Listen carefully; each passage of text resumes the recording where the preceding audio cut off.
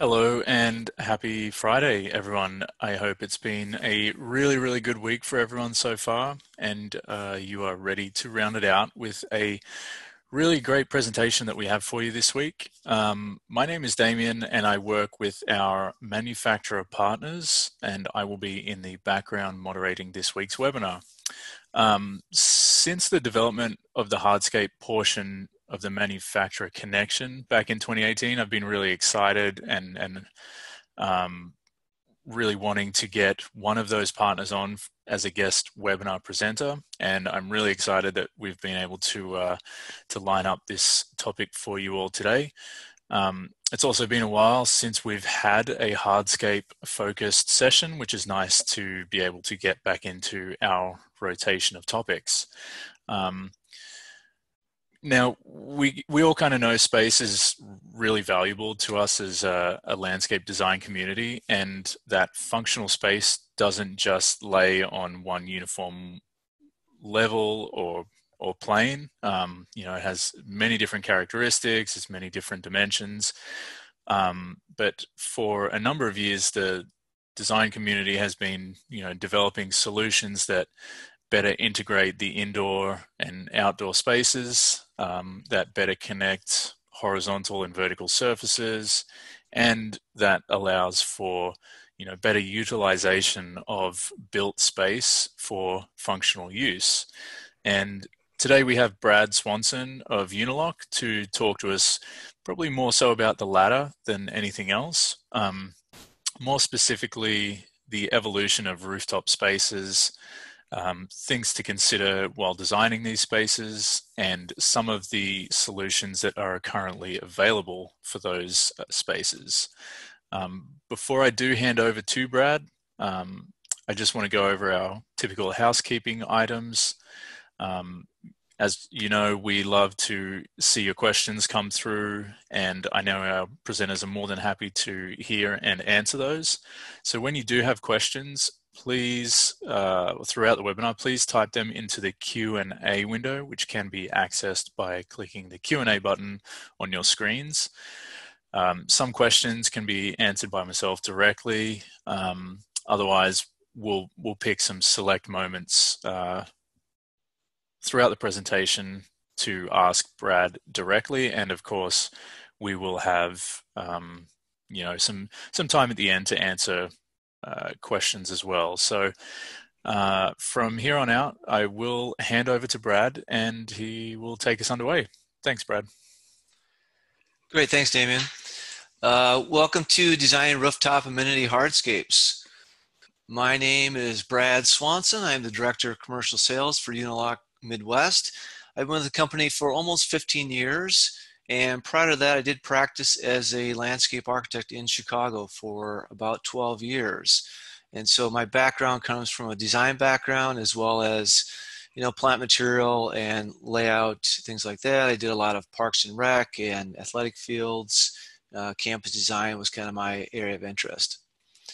Unilock, a company, we have over 13 locations throughout the Midwest, upper Northeast area with over 18 manufacturing facilities. And we have quite a few ground troops out there to help get samples and materials out to you to see what they look like and work with their extensive dealer and contractor network in your area. And that includes areas out west. We do have dealer networks in the mountain states as well as even out as far as California. We do have a rep that covers those areas. In terms of Unilock and what we've done for the industry, we were one of the first companies to introduce heavy-duty paving to North America. We were actually the first manufacturer in North America to make concrete pavers, and we did that back in 1972. We've been manufacturing permeable pavers for over 2 decades now, and we've got quite a few different face mix technologies, which I'll kind of briefly mention today, as well as that extensive contractor network, as I just mentioned. Besides the unit paving, architectural slabs, and retaining walls, we do also have natural stone and porcelain tile. Occasionally, we'll help out with some architectural precast when it makes sense to make it fit with our other units. And then we have all the accessories for your paving needs, so sand, pedestals, edging, all that kind of stuff, sands and sealers as well. Some learning objectives, first thing, we're going to explain the kind of the evolution from ballast system to outdoor amenity spaces. I'll help identify the different systems that are out there for rooftop applications. And then we'll kind of evaluate the different materials that go into or are being used currently for roof deck spaces. And I do want to talk a little bit about customization for concrete slabs and how that works. And then we'll talk about some cost-efficient layouts for your projects. In terms of the agenda, these are the different sections. Like Damien mentioned, we will pause between a couple of these for questions. So, write some down. So that's kind of our focus today are these 6 sections here. And before I get started here, I do just want to take a moment to thank LandFX for giving us this opportunity to present. And so with that, let's talk about this rooftop evolution. This project you see here on the left side of the screen is a project called 1035 West Van Buren, and it's in the city of Chicago. You can see the Sears Tower photobombing my picture here, but it's a great amenity space. And so this would be the activity area of this roof deck application. So over the last few decades, we've seen these exterior building spaces and roofs significantly transform from, your basic utilitarian type ballast roof to a highly programmed, environmentally conscious, people-friendly amenity space for healthier lifestyles. In the roofing evolution, there's about 5 common building materials that we see. So you have your ballast and your single ply or liquid applied systems that are held down by material. You have an extensive roof garden, which is essentially like, I would consider like a park, except it's on a roof. You have your pedestal system. In the early 2000s, we started to see green roofing systems, and kind of the combination is the outdoor amenity space. So let's take a look at some of these examples here. I'm sure you've all seen a ballast system or a single ply system, still very commonly used on a lot of buildings. Not necessarily intended for people space. A lot of times these are big box and they just need to hold down the membrane. Although the photo on the right here of a single ply, we have a lot of those in the city of Chicago on apartment buildings, and occasionally you might see a few people hanging out on this type of roof system. Again, really not intended for wear and tear for that type of use, but certainly you do see that happening. Back in the 60s and early 70s, we did see a lot of these extensive roof gardens being installed on buildings. This is again Lake Point Tower here in Chicago. It was great for creating some habitat or restoring some sort of green area for people. These systems can help filtrate acid rain out of the air or any kind of air pollutants that are blowing through. Kind of help capture that stuff. It can cut down on noise pollution. So if you're hanging out in these spaces, you kind of lose yourself a little bit. So you're not, sitting out in a or outside in a hard environmental area. And sometimes you find that these areas will help have some sort of therapeutic effects from being out in the presence of nature. These, however, are very costly to install and repair. So you can see in this photo, they are doing some repair work up here on the membrane. Luckily, they didn't have to drain the entire pond, but essentially you could see where with these large canopies of trees that if there is an issue, it could really transform your space.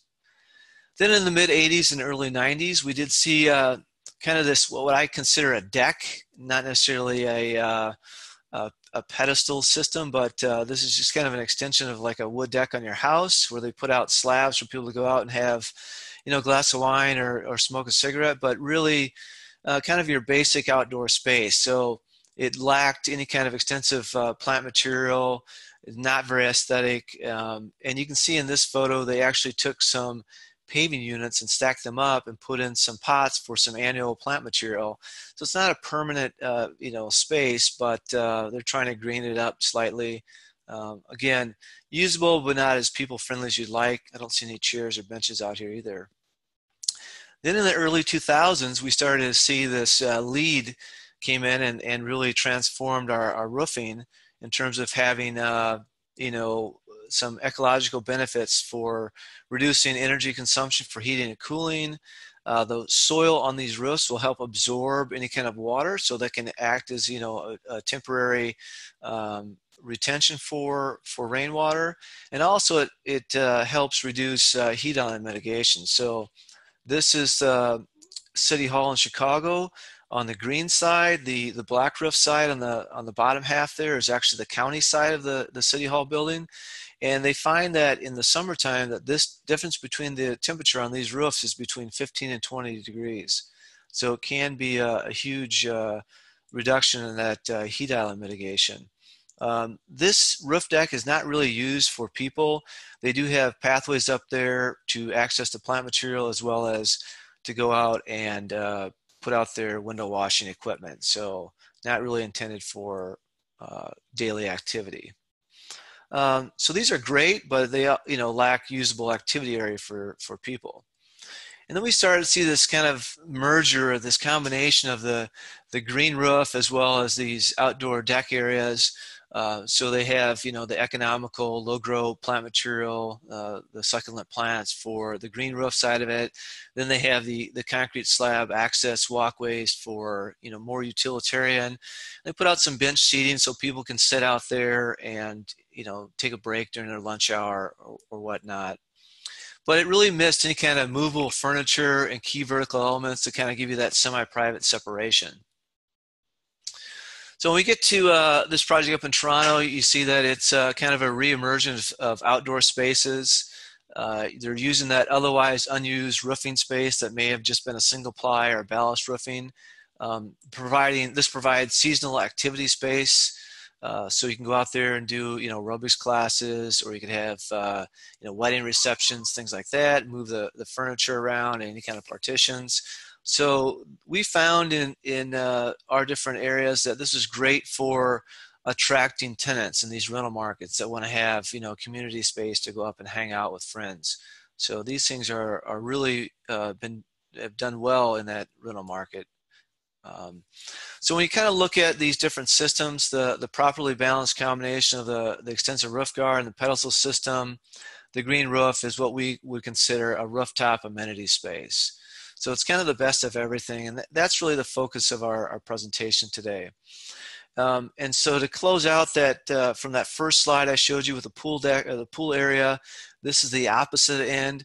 And so this is what I would consider your kitchen area with the grill islands and your living room. And then at the opposite is the pool area for the activities. So these are kind of the trends that we're seeing in the roof deck market, where you have these different spaces divided up and these different rooms. And so we're going to focus on how that works. You know, we kind of had our own organic evolution into the roof deck market. We started manufacturing, you know, small unit pavers for heavy duty applications in roadways and plazas.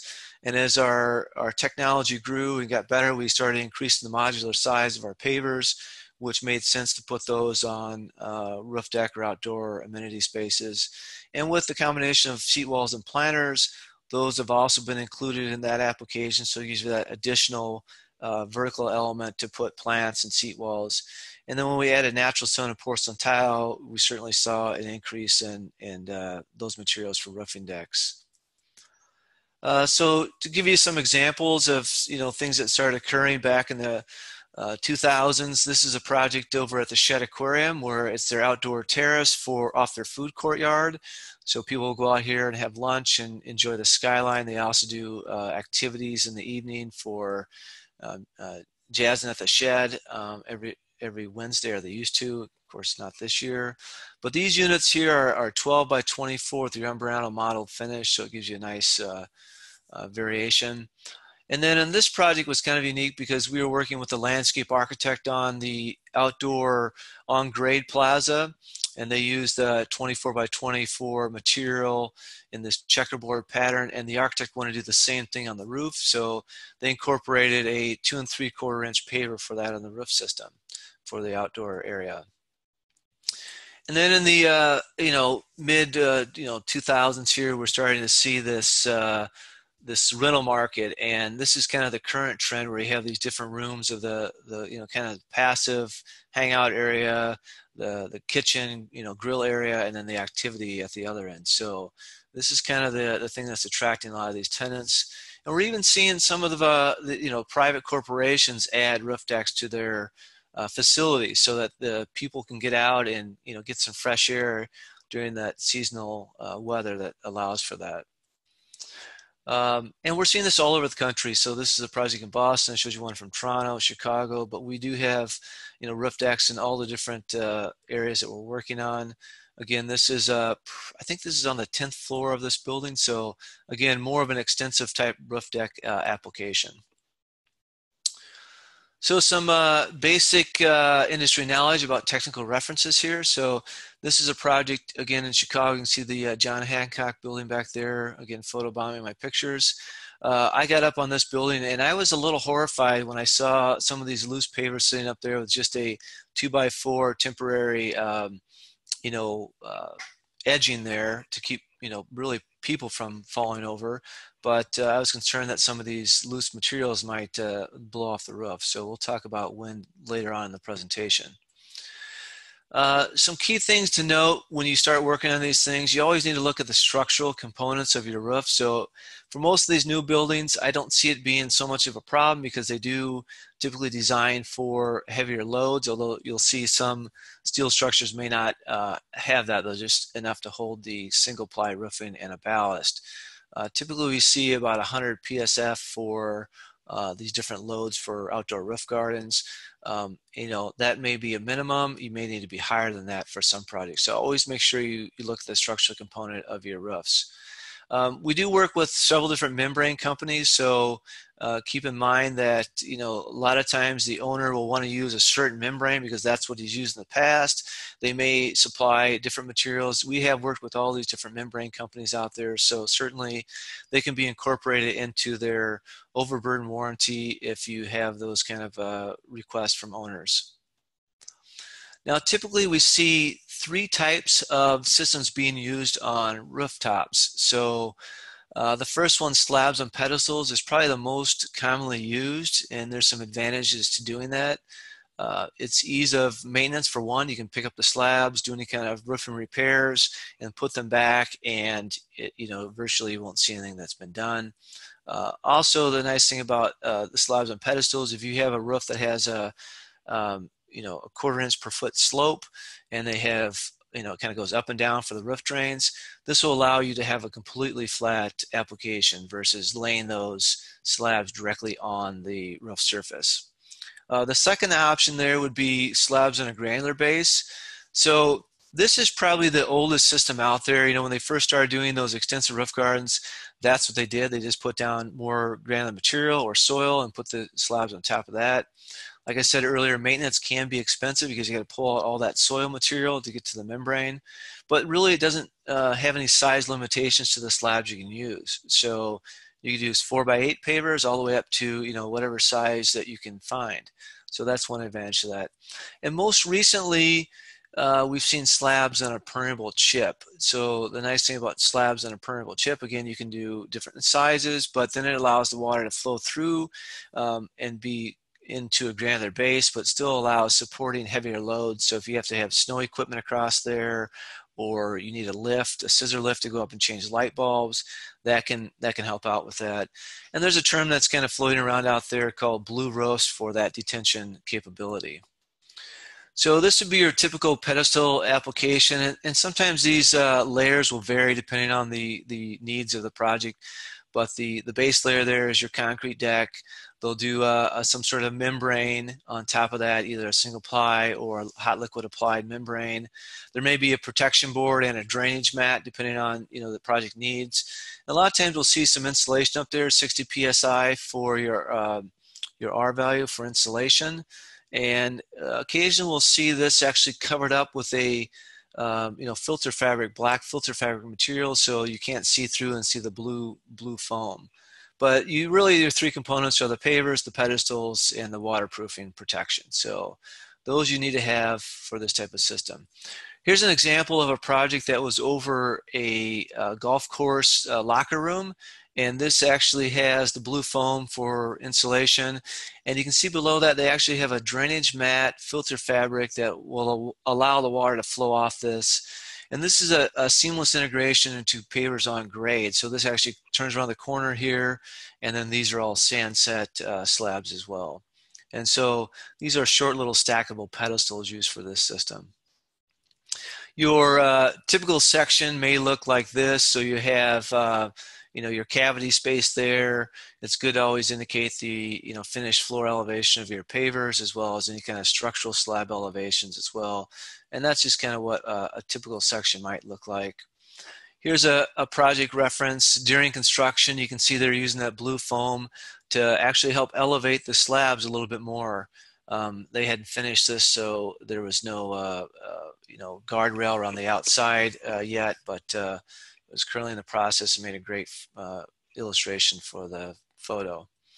And this is more like a deck application where they're doing pedestals. They did put down the filter fabric or geotextile over the surface there to kind of hide the deck area, and they set the pedestals on pads and built up from there. The second option would be slabs over that insulation or granular system. So typically this will be a 1-inch sand setting bed, which adds about 10 pounds per square foot to your roofing materials, so keep that in mind. And then you may see a geotextile fabric there to prevent the sand from flowing through. Or sometimes you'll see, instead of the insulation foam, you'll see a regular dense graded base material. And they'll build that up to whatever thickness, compact it like they would on grade, do your sand setting material, and then your pavers. Here's a great example where they've used that type of system, and I believe this one is all on granular, where there's very little insulation foam underneath this. But what makes this nice is that you have 3 different paving unit sizes here. So you can see this big photo on the left here has kind of a spine that runs east-west, and those unit sizes are in the 12 by 24 inch in a running bond. And then you have a 6 by 12 inch paver that kind of bisects that at kind of a very unusual angle. And then in the semi-private spaces, you actually have a 16 by 16 paver to create those little, private seating areas and grill islands. So what would make this very challenging to do is use pedestals, because you'd have 3 different grid sizes: a 16 by 16 grid, a 6 by 6 grid, and then you'd have a 12 by 12 grid size for the pedestals. And it would make it very expensive to do that. And really, anything under a 12 by 24 unit size probably is not a very good thing to use with pedestals. The cap of the pedestal is as big as the paver then. But this works nice. And then you have those vertical elements in there that can go right on the deck or onto the granite material. The third option is the slabs on a permeable system, and this allows the water to flow through and be stored in the base material there, and then eventually can flow into those roof drains. Here's an example where they used a 24 by 24 and they put in some temporary spacing there.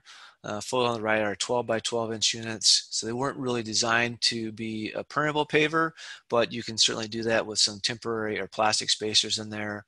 And then you can see it's all set on chips. And this is so they could drive out there with heavy duty snow equipment and scissor lifts to change light bulbs and whatnot. But the other thing that this allowed for is these organic planters. So to do these with pedestals, you have a lot of weird cuts in there, a lot of small little slivers. So by putting this on a granular, it's just like an on-grade application. It made the installation a lot less expensive than doing it with pedestals. There are some typical references to look out for out there. If you're looking for spec sections, you're going to find them in Division 7. Roof ballast systems or roof decking systems will be in that 76 subsection. And I have found, or when I at least looked most recently, there were no ARCOM master specs for pre-made for that section. We do offer some through the Unilock website for our roof deck systems. And if you're looking for the strength of the concrete slabs, we'll talk about that in a second, but that's ASTM C1782. That is really only for concrete products. So if you're working with porcelain or natural stone, they're going to have their own standards. So with porcelain, they're looking at ASTM 648, and that's for a much smaller stone. That's a tile size. It's like like a 1-inch size. They do their breakage tests on that. So it does register very high. We'll talk a little bit more about breakage with pedestal here in a little bit. And then, you know, always look at the freeze thaw capabilities of whatever material it is, whether it's natural stone, concrete, or porcelain tile. In terms of cost, you know, there is a hierarchy of materials out there, so the prices can range quite a bit. So keep that in mind when you're selecting your materials. Maybe have a couple options in mind so you can make sure it hits the budget.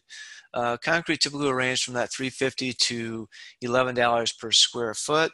Natural stone, you know, we've seen it for thicknesses that are 7 inches, around $8 a square foot, or at least that's what we sell. And then, you know, some of the granite materials or stone materials that are special materials could be as much as $50 a square foot. So keep that in mind. Porcelain tile generally will be in that $6 to $9 range, depending on what you're looking at. Those are 2 centimeter or 5/8 of an inch thick, which is pretty common. You might find some that are less than that, but you do want to be using at least the 2 centimeter material. There is some 3 centimeter material out there as well. And again, as you go up in thickness, you'll increase that price.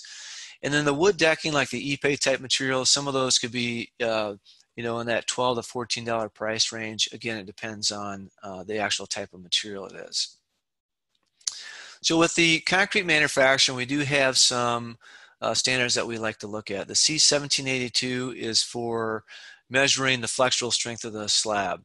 And then the C1645 is the freeze thaw durability. So in my climate here in Chicago, that's very important. So they'll put it in a tank of saline solution.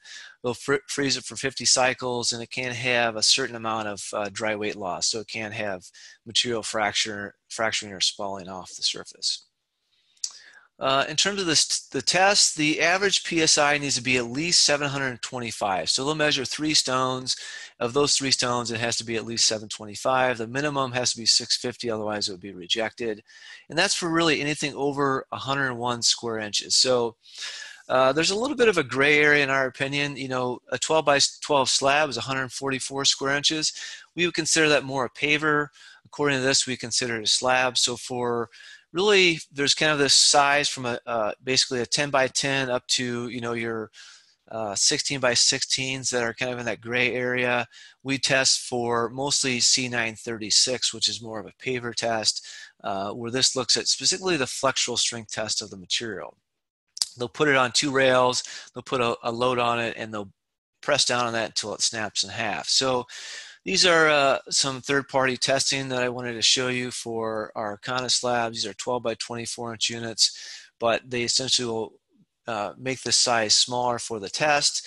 And you can see here that the flexural strength in that first, on the left-hand side there, shows that it average at 980 PSI. And then down below would be the compressive strengths for that slab, which are around 9420, with about a 4.5% absorption for that. So when you have lower absorption, less expansion contraction, so that's very important for any materials, whether it's on a roof or on grade.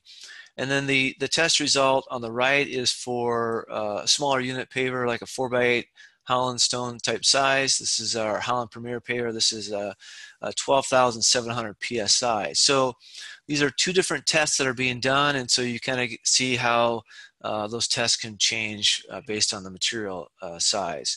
Absorption for the one on the right is close to 3.5%, 3.8%. And then I also have another test here.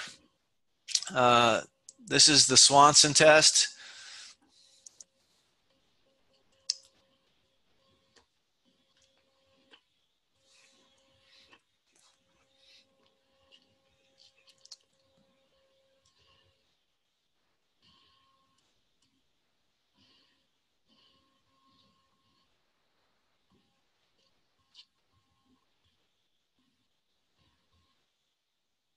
So that's a 1 3/4 inch concrete flagstone that we make, and I just wanted to see how it would perform. So with that, if there's any questions now, Damon, maybe you can jump in here.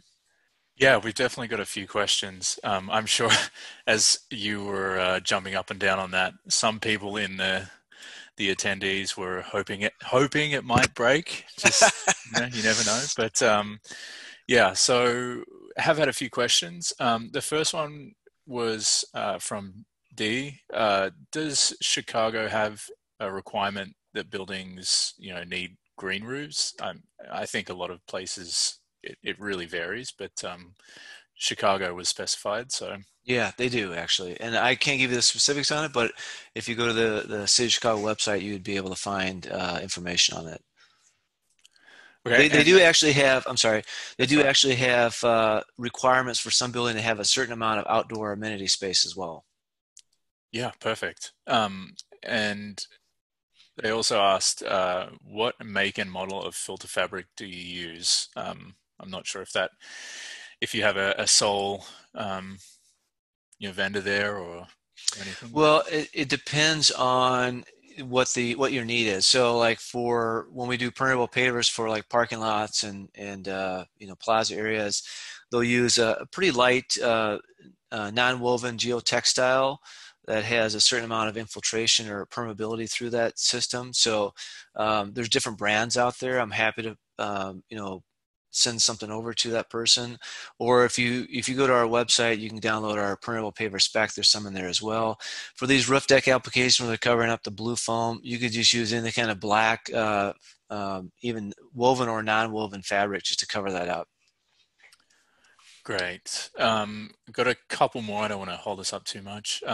Alex asked if there is or if you could provide a rough cost difference between the three applications, those being the pedestals, the granular base, and permeable chips. Mm-hmm. If we could pause for that question, we'll talk a little bit about cost later on in the presentation, Mhm. and then we'll come back to that, and I'll talk briefly about cost. Yeah, perfect. And let's see. I know one of these other questions is coming up later as well. Um, we are getting to some of the pedestal specific information, so yeah, I think we'll just hold off on those questions until then. Got one question from Jeff about issues on de-ices on the roofing systems, and obviously depending on the design, are they accessible during winter? Like, Mm-hmm. what are your thoughts on that? Well, so there's a couple different things. There are, radiant heat systems you can use with roof deck systems. So you put those on top of the pedestals and put your slab on that. So that's one way to address it. It adds cost, but certainly if the owner doesn't want to put chemicals out there, that's another thing. With concrete slabs, we certainly we wanted to make sure they use de-icing chemicals. Fairly conservative. We don't want to overdo it. Typically rock salt, sodium chloride, or calcium chloride are the two best. I want to stress anything with magnesium in your de-icing chemicals is extremely harmful to concrete, any concrete, whether it's Unilock or poured in place. The amount of magnesium can really do damage to concrete, so stay away from that. In terms of how it affects the membrane, I think you'd want to speak to the different membrane companies about that and see if there is any concerns about de-icing chemicals for those. Yeah, I'm sure that's going to be really really handy information for people to know. Um, yeah, I think a lot of these other questions we'll be getting to, so I'll keep I'll let you get back to it, and yeah, we'll see how we're going later on. Get Okay, these other ones answered. sounds good. Thank you. So now we're going to talk about the different materials here. So we're talking about concrete, natural stone, and porcelain. This is a photo of a roof deck on the second floor of a building that was retrofit. So it had a single ply system up there, and they built over the top with this porcelain, and they actually have a wood deck system underneath there. So with the concrete materials, not all products are created apples to apples. There are different types of surface systems that are out there. So we make several modeled, blasted, exposed granite, which is a wash paver, smooth, and then there's like flagstone type materials that are out there. So some of the products that are out there actually have stain resistant coatings built into the concrete mix. So these can be integral or surface applied or both. So keep that in mind when you're comparing products. Not everything is apples to apples. The most common size that's out there for concrete is the 24 by 24 inch. which is the nominal size. The actual size is closer to 23 and 7/8 square. And there's different, finishes for that as well. These typically weigh about 23 pounds per square foot. So that's going to cut into your live loads for your roof decks. And then there are some what we call oversized units that are out there. So some products you want to ask about oversized units, especially where you're going to have curved areas, or if you're trying to retrofit and your walk pathways and things like that are not exactly the right size. Instead of putting in, when I say right size, let's say it's a 5-foot walk, you may want to center those up. So you may have a 6-inch paver on each side. The oversized will come with either a false groove or without, and so then you can extend that edge just a little bit, and then you can sacrifice or cut off any material you don't need. So those are 12 by 36 and 24 by 36 inch sizes. Typically the spacer will be 1/8 of an inch, so then it allows for water to flow through there, but also will get you on the 24-inch center, so it aligns with the kind of building sizes. There are other size products out there, ranging from 2 3/8 to 4-inch thick material. Again, you got to look at the weight. Some projects will need heavier pavers around the parapet wall for that wind uplift resistance. So you may need to go up in thickness to get a heavier product over there. So we do make some 2 3/8 that are 21 by 35 inch, which is a really neat size for roof decks, kind of unusual. Again, that will come in different finish options. A 2 3/4, 32 pounds per square foot. And then, speaking of 2 3/4 is kind of a 7-centimeter paver, which is a very common size for our pavers on grade. So really any of our pavers on grade could be used technically on the roof deck application. And then the 4-inch, obviously 46 pounds per square foot. If you're looking at a 2x2, those are going to be a lot heavier, and you're going to need a couple people at least, or a vacuum system to set those in place. Some concrete pavers are made what we call a face mix or face mix technology. This is a 2-part process where the base is put in with a larger aggregate, and then the surface is poured on top. It's vibrated and pressed so it cures together, so there's no chance of delamination or the face popping off. It actually cures as an integral piece to the pavement system. But this reduces on any kind of wearing on the surface. It uses some of the higher end material like granite, so you actually have a granite surface to it, so it'll never wear out or fade. So these are really nice paver systems. This first one here is a blasted system, so it's shot blasted and then it's coated, and it has a little bit of a sparkle to it in the sunlight, but a nice smooth surface. This is a project overlooking Lake Michigan right on Lakeshore Drive here in Chicago. This another project here where again it's looking at you have your kitchen area here on the right separated from your activity pool area, your lounge area, but again this is right around the pool deck, so has good slip resistance for things like that.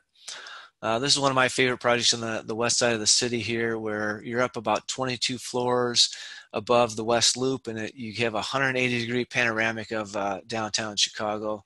Again, you can see the Sears Tower and the Hancock photobomb in my picture here, but it's a great space for this building called the Quarters at Lake and Aberdeen.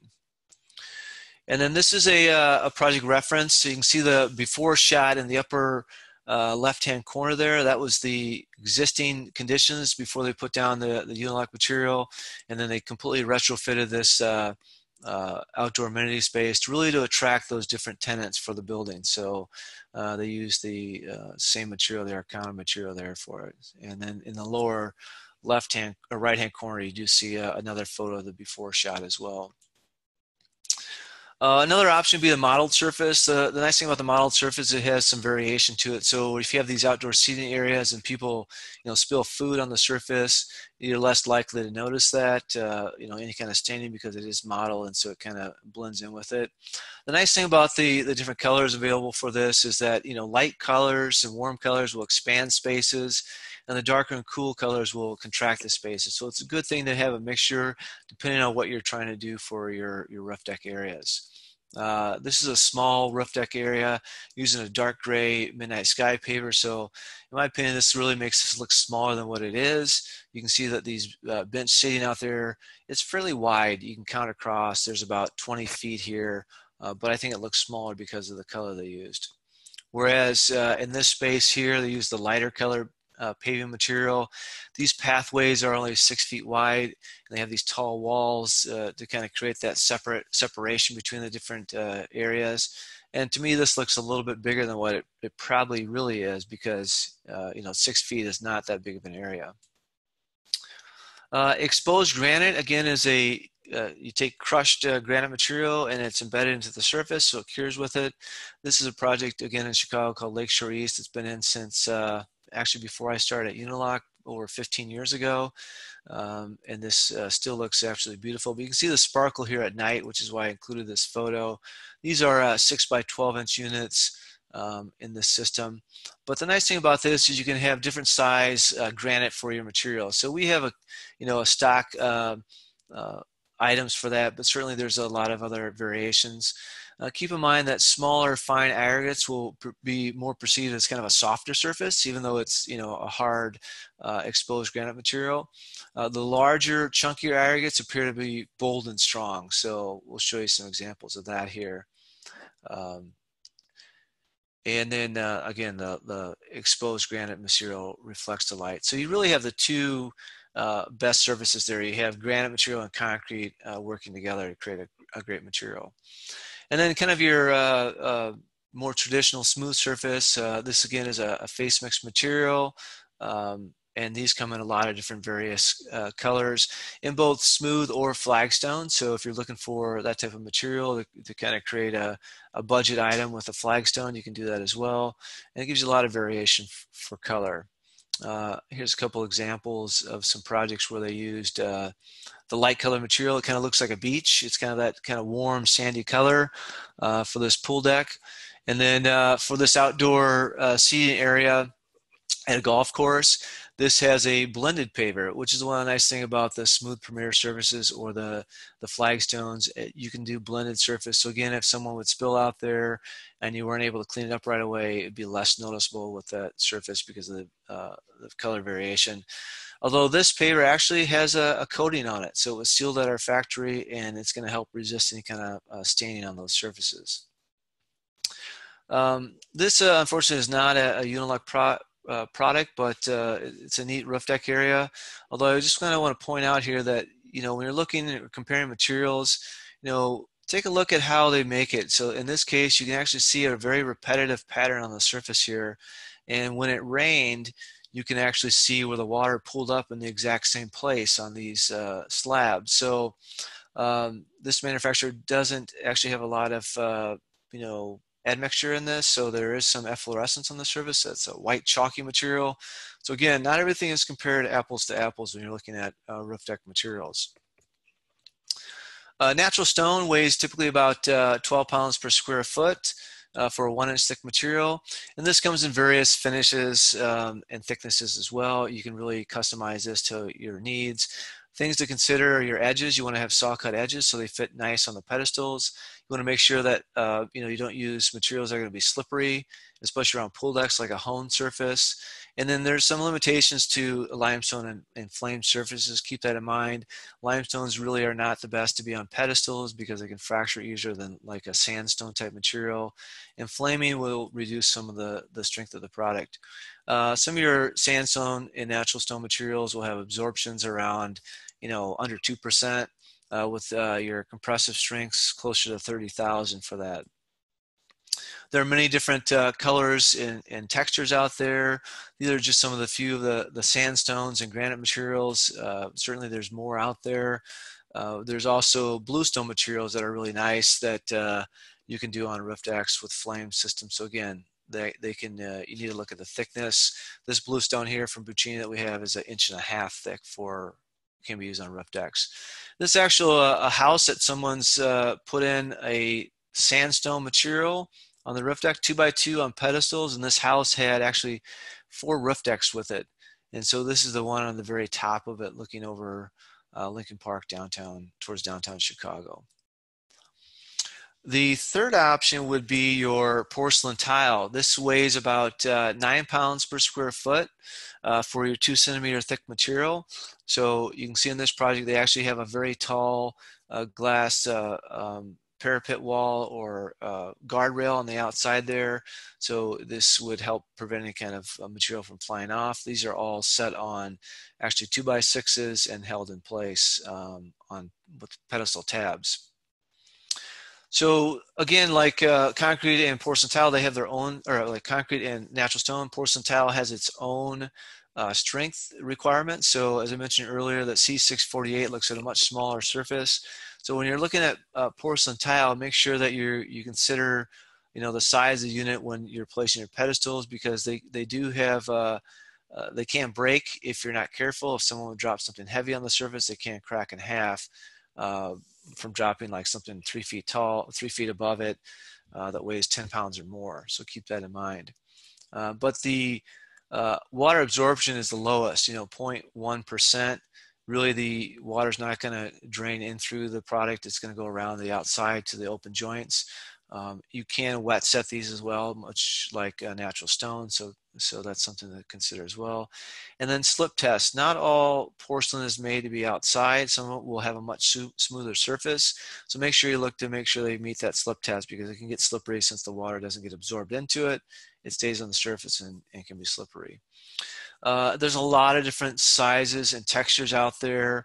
A lot of 2x2s, and then there's some unusual sizes in, like 15 by or 16 by 32s, 16 by 48s, 12 by 24s. So again, you got to look at the size of it and look at your pedestal size with the system, because that's going to add cost as well. This is a Bradley Business Center where they have two colors out here. They have the Gotham Nero and the Gotham Gray system for this roof deck. Again, you see a division of uses out here with kind of your community space, bar area, then the individual private spaces at the far end, and then at the other end closest to us here is your lounge area and eating areas with some AstroTurf. Now, the other neat thing about the pedal system, you can do, like I said, or porcelain, you can do it on pedestals or mortar set. You can put a dry set application as well with a sand joint. So this here is a pool deck area where they have it on pedestals, and then on the semi-private deck areas, they've actually wet set this and grouted the joints. So all the water would either flow to a roof drain or flow off this. So using the exact same material for both applications here on this these different semi-private areas. The porcelain industry does have some standards for how they want to have these set on roof decks. So they're showing both applications here, both a granular and a pedestal type system. Again, they have similar layering as we mentioned earlier. So it just depends on your project needs for that system. And they do have actually some requirements for your pedestal placement. This shows here with the red dots, where you want to put those pedestals. So a 2x2, you're showing them on the corners, but a 24 by 48 inch system, you actually need to have some mid slab supports for that. And then there are some contractors that will suggest doing a support underneath the middle of the pavement or the slab. I have found that to be very challenging.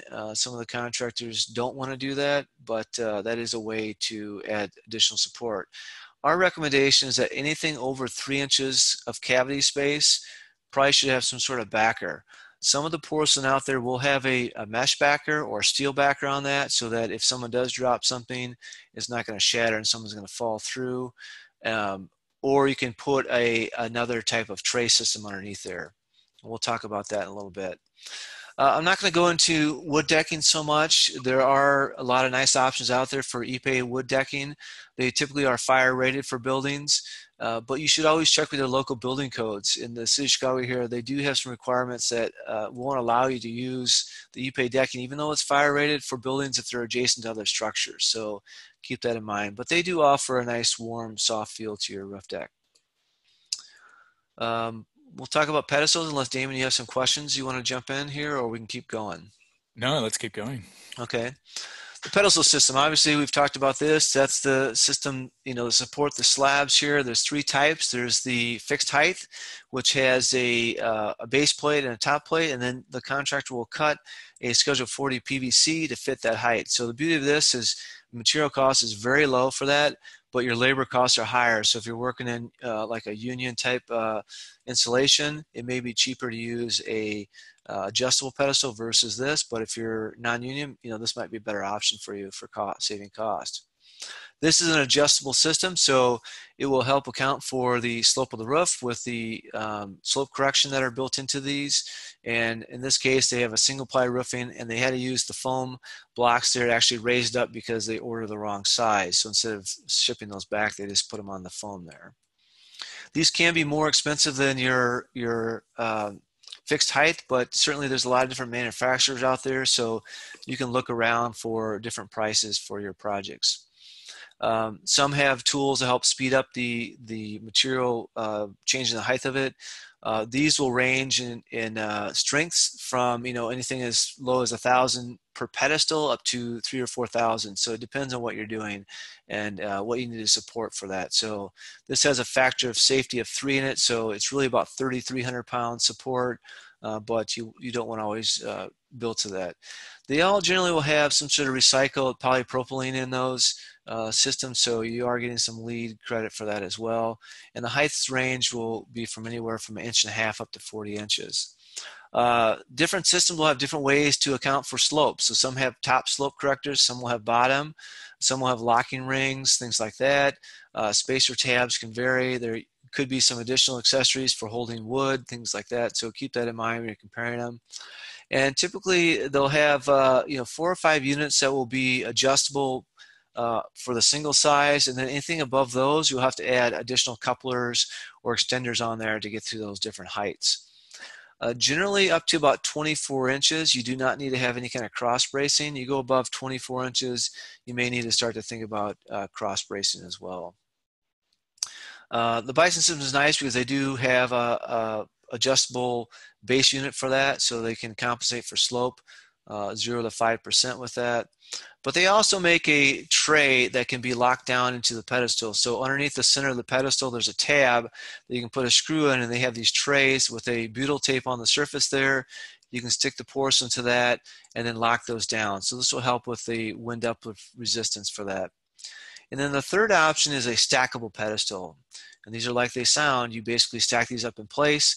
They come in usually 1/4, 1/2, and 3/4 of an inch, and you can stack those to whatever you need. So if you have 1/4 inch per slope foot, every 2-foot slab you put down, you're going to need to go up 1/2 inch. Technically the smallest pedestal is that one on the far left there with his 1/8 of an inch. And see, you can see in this cross section here how you can step those up for your different units. So when you start to work on smaller unit sizes, you need to have more pedestals, which adds cost, which is why the 24 by 24 is the most efficient.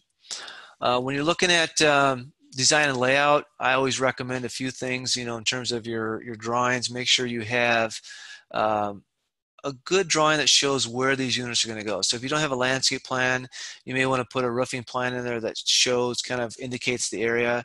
It may not need to be color, but at least clean it up so you don't have all these string lines in there, things like that. So you can identify stairwells, elevator shafts, any kind of supply rooms up there, things like that, where you're not going to have your pedestals. And certainly you want to indicate the finished floor, the roof drain elevations, any kind of ridge lines is always helpful. So you can see here, this doesn't have any ridge lines, and it does not have any drain locations or elevations. It's really purely a layout drawing. So we've gone through and we've colorized this just to show you where the roof slabs would go and how it fits in that space. So we started the layout in the upper left-hand corner and worked to our lower right. So you can see on the last row on the bottom, there's only 1/2 units in there. So you're going to have to cut and add additional pedestals for those units. We do help incorporate pedestal layout. So if you're looking to do a drawing, we need to have all that information to put out, where these different heights go. So we're looking at roof drains and ridge elevations to kind of give you a range for those pedestals. This makes it a lot easier for the contractor to install. He knows exactly where those units are going to go. Here's a project overlooking Grant Park in the city of Chicago where they actually core drilled through one of the slabs for a light. So those are things you can do with concrete slabs and incorporate those right into your system. We do have, wind uplift concerns. That's a big question we always get, and then the cost and layout. So I'll talk briefly about that. There are some industry standards out there. You can look at the FM Global information, and they do have these charts here that show you the wind speed and the height of the building, and then what weight or pressure you need to have, negative pressure, to hold down those roofing systems. There's also a newer one out by ANSI and the single ply roofing industry, this RP4, and this is a summary of it. You should really read through this, but essentially they have standards up to 150 feet in height, so about 15 stories above grade. They have different parapet wall heights for that around the outside, and then they show the different exposure and wind speeds. And this is specifically the one that I've called out here. The System 3 is for a 22 pound per square foot, 24 by 24 inch slab. And so they have some specific requirements for that. You need to have a containment around the outside, meaning you need to have an angle bracket to hold down the outside edge. But these are wind speeds listed here. So if you're on a building that's 150 feet tall, and you have a 12-inch parapet height for exposure C, the maximum wind speed allowed is 125 miles per hour. So keep that in mind if you're working in areas where wind can be an issue. Anything above 150 feet doesn't mean you can't do pedestals or slabs. You may need to do additional lockdown or use a heavier system. And there is a calculation you can do that's for that wind speed and wind uplift. Bison's done a great job with their tray system, where they've actually gone out and engineered this for theirs, and you can see the negative pressure zones for their system on this. So that is available for people to use when they're using Bison pedestals and their tray system. In terms of example layout and cost, as I've kind of been hinting about, we'll talk a little bit about this. So if we're looking at just a small 1,000 square foot roof deck area, you're using a 24 by 24 option, your cost of your roof slabs may be, let's say it's on the higher side, $10 per square foot, and your pedestal costs included, you'll probably be around $20,000 per square foot for your installation of a 2x2. If, for example, you were going to use a 12 by 24, where you have the pedestal grid at a 12 by 12 layout, you're going to use significantly more pedestals. You're looking at right around 1,000 pedestals, and so you're going to increase the cost by almost $10,000 to go to that system. Now, going back to our question from earlier, these different roof systems will vary based on several factors. So we always like to see these going in when there's a tower crane up and they're still building the building, because then they can hoist the material up onto the roof deck a lot quicker by full bundle.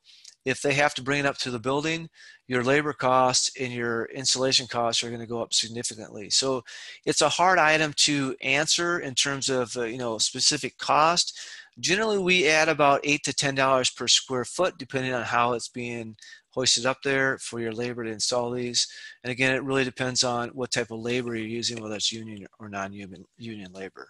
So hopefully that answered your question on that, but we can come back and revisit that if you'd like.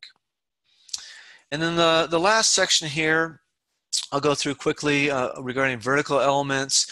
It's always great to incorporate some vertical elements in your design. It really helps create additional seating areas. You can sit out there and read a book or whatever on the top of the wall, but it also helps delineate areas and create those semi-private rooms on your roof deck. This is one that's looking directly across from Wrigley Field, but it also helps, you could retrofit existing buildings with these walls and make the spaces much more user-friendly with these elevations and plant material. This Ucara wall that we make is ideal for roof decks because we do have different options for that in terms of the backer block, and the fascia panel hangs off the backer block. So there's different sizes of panels. There's a 3-inch, a 6-inch, and there's half units and corner units. And then it does have base units, so if you need to, you can actually put the base units on a pedestal and build your wall that way. But the nice thing about this for designers, it gives you a lot of flexibility because of these walls and the wing walls. You can actually slide these units around into a running bond system, stack bond system. You can do asher patterns, and it also allows you to do a battered wall, or you can do vertical, and you can even actually do it so the face goes in and out, and that's done with a tongue and groove system you see there on the left. There's a tongue on top and a groove on the bottom. There's actually 3 grooves on the bottom. But you can do fire tables with this. You can do fire pits. You can do grill islands, all kinds of different things with this option. And the beauty of it is these fascia panels are made on the same machines that our pavers are made on. So you have the exact same finish that you do for pavers on grade or slabs on grade as the fascia panels, which is nice. And then just this last year, we introduced a modular system that's made out of aluminum. So you can actually hang these panels on the system to create outdoor kitchens. So if you're retrofitting, you don't have quite the capacity to hold these units for the backer blocks. Those can add literally a ton of weight to your roof deck. These systems for the metal backing will save you a significant amount of weight for that, which can be a big deal. Two guys can pick some of these things up and carry them and set them in place. This is prior to the granite countertop going on, but you can see how they've incorporated the grill and storage space as well as a refrigerator. And so you can actually set these on pedestals as necessary to fit your space. So they're light enough you can do that, and the pedestals are strong enough to support that. And there's other types of wall systems out there that you can use, whether it be more of a modern look or a flagstone. Those are also available for roof decks as well. Any additional questions? That's all I had. Yeah, we've got quite a few questions, and depending on how long they take, because we're right on 11, Sure. we might have to get some of these over to you, after the presentation. Yeah, feel free to email me if you have questions too. I can respond that way as well. My contact information is right here, so fire away. Yeah. So Julie actually asked a really good question. I don't think we touched on. What actually keeps the pedestal bases from shifting over time? Good question. So it's really the weight of it. Some pedestals will be made with a smooth surface on bottom so that they don't scuff the membrane. So occasionally there are pedestal bases that will kind of give you a little bit more stick to it so it won't wear on the membrane, but also kind of provide protection so they don't slide or move around. But it's purely a weight. These at 22 pounds are not going to move very much. Okay, great. And Dee actually had another question. She has a few, but I'll try and keep to the shorter ones again. What percentage of slope do you use for, rooftop paver surfaces? I guess, is it different to typical ground plane? Yeah, typically on the ground plane, we like to pitch things 1 to 2% minimum, but you'll see a lot of stuff that's laid flatter than that. 1% is minimum just to get water to kind of to pitch and drain off. Anything less than that, it's going to stay on the surface. For these roof systems, typically they're laid pretty flat. They're laid, when they put these in place, they're out there with a level, trying to level these things perfectly. So unless it's designed to have pitch to it, they're laid flat. The water that's going to go through the open joints will hit the roof deck, which is typically at a 1/4 inch per foot, and that'll push the water to the roof drains. Awesome, thank you. I'm trying to get to a few people. We had a few questions. Sure. Amy actually had a question about the wind uplift systems, and you kind of mentioned those, but did you have anything that was not temperature sensitive? How do you mean? For wind uplift to resist that?